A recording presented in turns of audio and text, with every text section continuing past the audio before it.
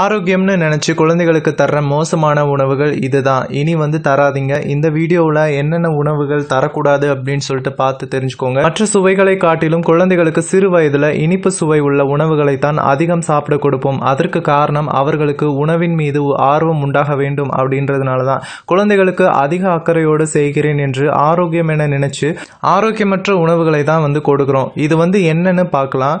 குழந்தைகளுக்கான உணவுகள். பெரும்பாலான குழந்தைகள் இனிப்பு உணவுகளை ஆரம்ப காலத்துல சாப்பிட ஆரம்பிக்கிறாங்க. அது குழந்தைகளோட ஆர்வத்தை தூண்டுவதாக இருந்தாலும் கூட வெறும் இனிப்பு மட்டும் சாப்பிடுவதால் அவர்களுடைய ருசிக்கும் திறன் குறைந்துவிடும்.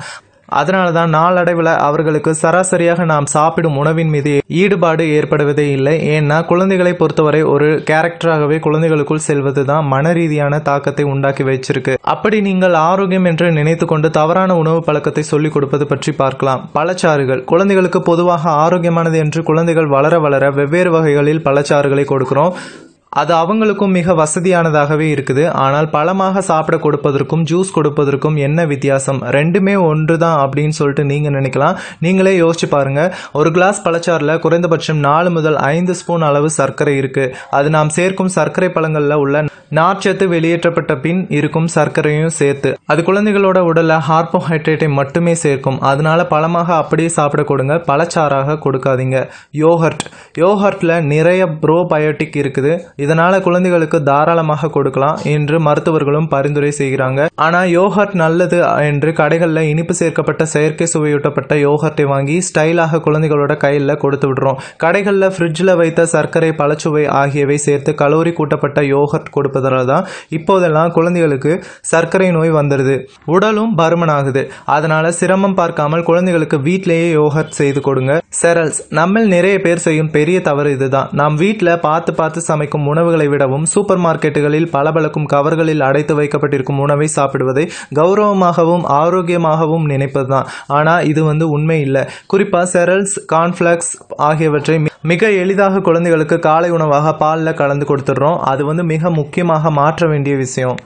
குழந்தைகளுக்கு தேன் கொடுத்து வந்தா அந்த குழந்தை வேகமாகவும் தெளிவாகவும் பேசுவாங்க, சளி குறையும், இப்படி நிறைய வதந்திகள் இருக்கு. ஆனா நிச்சயமாக தேன் குழந்தைகளுக்கு 2 வயதுக்கு முன்பாக கொடுக்கவே கூடாது.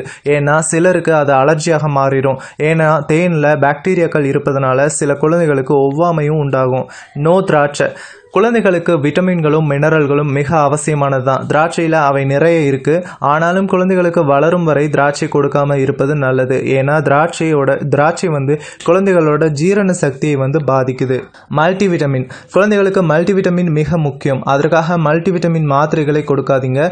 அதற்கு பதிலாக வாழைப்பழத்தை கொடுக்கலாம். அது ஜீரண சக்தியையும் கூட மேம்படுத்தும். Milk shake. நிறைய பேர் பெப்சி போன்ற சோடா கலக்கப்பட்ட பானங்களை கொடுக்குறாங்க. அது மிக தவறான விஷயம். அதற்கு பதிலாக பால் சேர்க்கப்பட்ட மில்க் ஷேக்குகளை கொடுக்கலாம். வியூவர்ஸ், இந்த வீடியோ உங்களுக்கு பிடிச்சிருக்கும்னு நினைக்கிறேன். இந்த வீடியோ உங்களுக்கு பிடிச்சிருந்தால் லைக் பண்ணுங்க, ஷேர் பண்ணுங்க. இந்த வீடியோ பற்றின கமெண்ட்ஸ் ஏதாவது பண்ணணும் அப்படின்னா கீழே இருக்கிற கமெண்ட் பாக்ஸில் கமெண்ட் பண்ணுங்க.